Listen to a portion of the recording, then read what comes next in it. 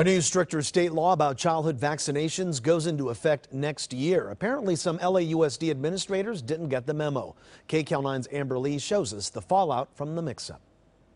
We're here to make a formal complaint against the LAUSD. Half a dozen parents held up signs today in front of Thomas Starr Middle School in Silver Lake. These parents are upset that their students were pulled out of school yesterday for not being vaccinated. Yesterday she was taken out of class for not having proof of a Tdap booster, even though I had turned in a copy of a personal belief exemption in June. Jordan Johnson is a 7th grade parent and feels the district may have jumped the gun on the state's new school vaccines law that doesn't go into effect until next year. Another parent snapped this picture from inside the middle school. It reads, "No shots, no school." But LAUSD says, hold on. You can have an exemption for a medical reason or for a personal belief reason. Dr. Kimberly Ueda says what happened yesterday was first day of school confusion. We make sure that all students have all the appropriate immunizations.